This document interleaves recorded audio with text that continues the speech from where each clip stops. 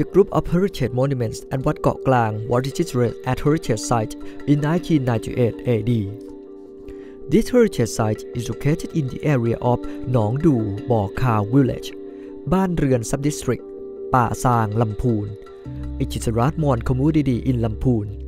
Legendary has it that these monuments were built by a wealthy Mon named Inta, father of Queen Jamatevi, who was the first ruler of Haripunchai city. These monuments were long deserted before the renovation was done in 1972.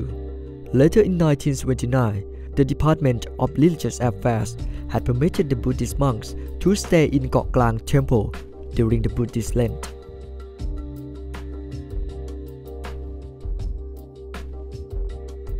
This heritage site at Wat Got Klang is a large group of historical monuments consisting of Mai Tha Pagoda situated by the Old Ping River and by the National Highway number 1156, and the group of historical buildings in Wat Got Klang.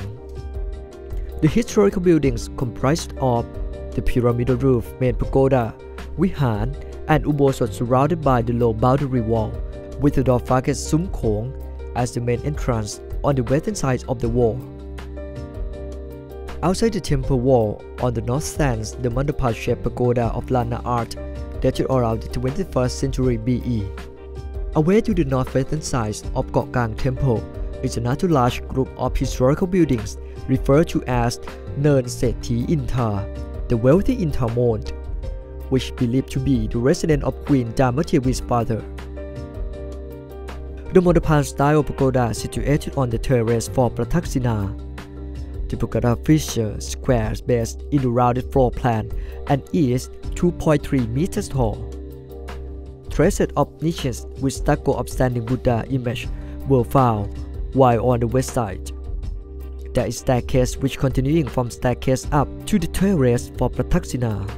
Most of the artifacts found during the site's excavation in 2005 AD are potteries from Lana Klang site and corresponded to the art style of the plaster sculpture found around this pagoda.